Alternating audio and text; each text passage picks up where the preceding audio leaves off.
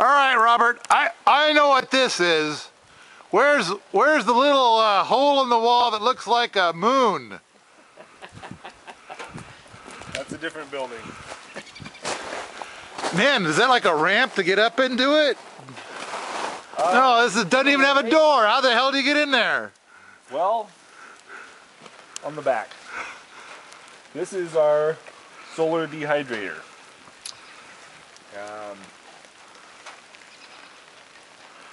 All right, that makes more sense. Okay, I'm with you. It took me a minute there. So the idea is that the sun shines on this, under this glass.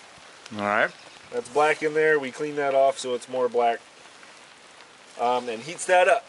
Heat rises. So already we're having flow going up this ramp. Okay. Also, the tall chimney is also black. Noted.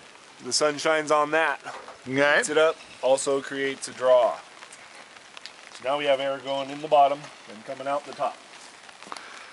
So the one at the top sucks. The one at the top sucks. This one blows. I'm with you. I'm with you. Load it. You come over here. You open this back door. Oh, man. And in here we have 8 trays, 3 foot by 3 foot stainless steel screen. So you can load those. It looks mighty new. Have you guys even used this yet? This is 1.5 years old. We've dried a whole bunch of stuff in here. We dried beans and flowers and cherries, grapes. We burnt some tomatoes. We put tomatoes in it and it was extra hot that day, and we came back over here later and they were all black. They became pig tomatoes. Oh, pig tomatoes. Yeah, all right. we couldn't eat them at all. So raisins took a while. If the sun isn't really direct. That was later in the year. Later in the year when there's more clouds and more rain. But a lot of dried kale we made. We eat that through the winter. Walnuts. Walnuts, yeah. Apples. Apples. It's called a downdraft solar dehydrator, and what it does is it uses 3 passive forces, so there's no fans necessary to do the dehydration process.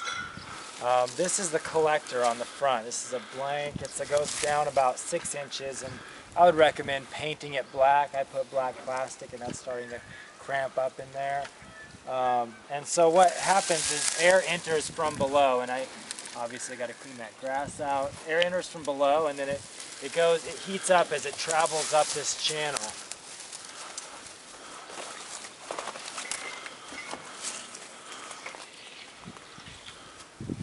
So the warm air is entering from the top, and as the air gathers moisture, it tends to sink, and that's why this the downdraft design doesn't have the warm air entering from the bottom, because it would be fighting itself as it gathered moisture going through the tray. So it enters from the top and it gathers moisture and sinks. So that's the second passive force. And then once it gets to the bottom, at the bottom there's a chimney, which is basically, you know, the width of the dryer and a few inches deep. And I guess that's a third passive force. What do you got in there now? Nettles. So here it is, May. Oh, I can see the little, is that, no? So you got prunes. Yeah, these are Italian plums we dried last fall. They're still in here from last fall. This solar dehydrator turned out to be a real good deal, and the reason we got into this solar dehydrating is I do a lot of fruit tree pruning, and people give me a lot of fruit, and I borrowed about 8 electric dryers one day, and I dried a load of fruit, and it cost me, when I got the power bill, enough to where I could have bought a 55-gallon drum of fruit. So I never dry with electricity again. It just cost too much. A friend of mine built this unit, Lucas McGeever. I don't know where he got the plans, but he's modified it since then. He's built a few of these.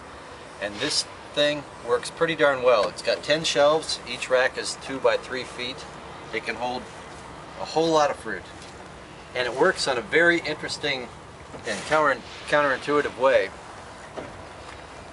Right here is the solar collector. Collects the heat. Heat comes up, comes in here, and gets pushed down through the column of fruit. And then this back wall here is a chimney slash, it's got a false wall in it, and it's actually a chimney. So the air is getting sucked through here. It's not really the heat that's drying this fruit, it's the air movement, and the air moves pretty darn quick. Of course, the heat doesn't hurt at all, but we've dried things on cold, cloudy days and without a whole bunch of heat. It's mostly the air moving through that's the real key.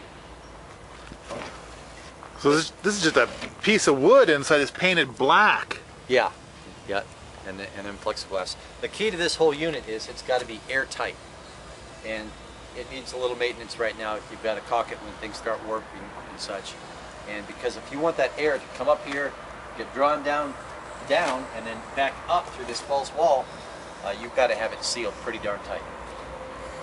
It can dry plums in about 3 days, and they're the hardest thing to dry. Apples only takes about a day and a half, and then you can dry other things in here too, meat if you want to. All right, I'm gonna test one of your pruny things here. Well, it's just been sitting out there for what, 6-7 months? Yeah, just sits there. Yeah. 7 months sitting out there. Seems plenty good to me. Yeah.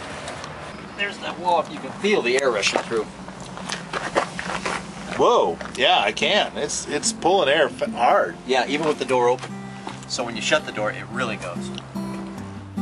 If you like this sort of thing, come on out to the forums at permies.com, where we talk about preserving food, homesteading, and permaculture all the time.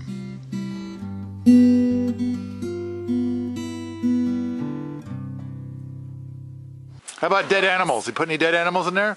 I mean, besides cats? There's a live animal. Yeah, you can't